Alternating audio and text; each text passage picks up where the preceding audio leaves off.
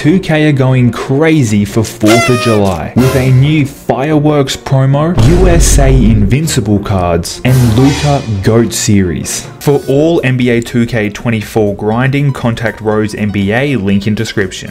Yo, what's going on guys? Witness 2K back, and we have another pack opening here. Big shock, fireworks promo. 2K went crazy with this drop for the 4th of July, so we're gonna go crazy in this pack opening and hopefully get one of these really awesome pulls. So make sure you subscribe to the channel right now. Let's just make sure everyone's subbed. It's 4th of July, it's a good time of year, you know, happy days. Everyone subscribe to the channel. We're grinding for 150,000 subscribers, and your one subscription, your one free subscription right now does wonders. So I absolutely need you to subscribe right now. Drop a like on the video as well. And here are the cards, man. We've got 100 overall Luka. Now 4th of July, I mean, there's nothing wrong with dropping Luka, but I would drop like a, you know, your all American type player, you know. I don't know who that would be, but I know, I just know Luka's not American, that's for sure. But I mean, it looks like a pretty sweet card regardless. And speaking of American, we do have USA players, even though Joel's here. I'm pretty sure he's not American, but anyway,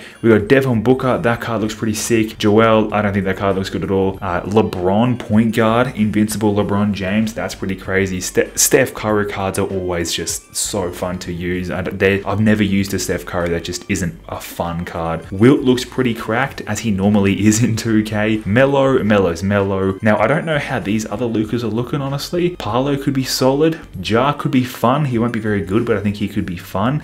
Same with Austin Reeves, actually. Sean Bradley. Now, 2K didn't do this card any favors when it comes to three-point shooting. They should have made it better. It's only like a 75, but still, it is what it is. And then we got all these other Lukas as well, which I don't think will be that good. I feel like when it comes to Luka, it's 100 overall or bust. And the odds for 4th of July are nothing special. So let's go into a 20 box right now and try our luck. Hopefully we get a hit. You know, I'm really looking for a minimum of a 100 overall, but I would love to see an invincible. And then again, if I had to pull an invincible, I'd want Devin Booker, I think. Then again, I mean, yeah, actually I would use Devin Booker over Penny, I think. I have Dark Matter Penny at my point guard. I think Invincible Booker does replace that, but I don't need LeBron. I have GOAT Bronze, so we don't need Invincible LeBron James, but Luka would be pretty cool for sure. GOAT Luka, at least a test out. I mean, he would definitely make the squad. Like, you can, if you ever pull a GOAT card, you cannot sell that. Oh, there we go. Okay, there we go. It's shaking. Pack number 5. It's the day after. It's the 5th after 4th of July. I'm gonna flip all on this one. What do you got for me? 2K? It's a Dark Matter. Sean Bradley. Give me Sean Bradley. That's who I would like to try the most. Sean Bradley?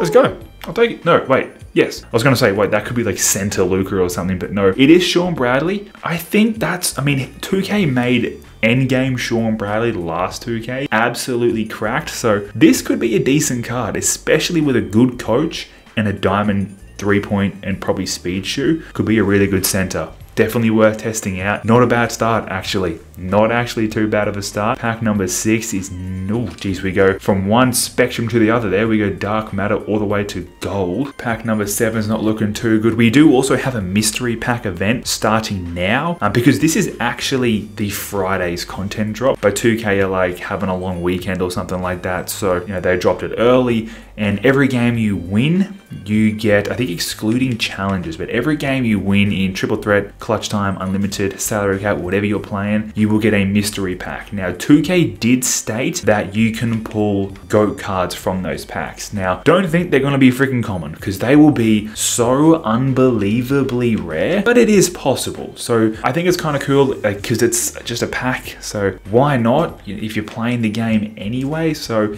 it could be cool. It could definitely be cool. I'm gonna open up some mystery packs. Gonna grind for a lot of them. Maybe make like a mystery pack opening video, show you what I pull. Maybe I can get a GOAT pull. We'll see though. We're shaking here, but it's gonna be a Diamond Series 2. If it's not a slow shake, it's nothing good, that's for sure. It's just gonna go to the exchange, but then again, I'm always messing with the exchange, getting free packs and everything like that. I'm always cashing in these cards for sure. It's definitely worth it, especially now because deluxe packs in the exchange minimum dark matters, which is kind of cool. It's kind of cool, I'm not gonna lie. And there's like challenges as well. There's an agendas challenge right now for a free deluxe fireworks pack, which is a minimum dark matter. So pretty good to grind for that. Another shake, another diamond. These 2 diamonds I can exchange for a series 2 pink diamond. So could be good. You never know what I could get. That pink diamond can go to the exchange, could get me something good. I would like to definitely test out GOAT Luka. I'm sure I'm about to pull him for sure, but just in case, I'm definitely going to try and find an account to try and get gameplay of, because man, it's Luka.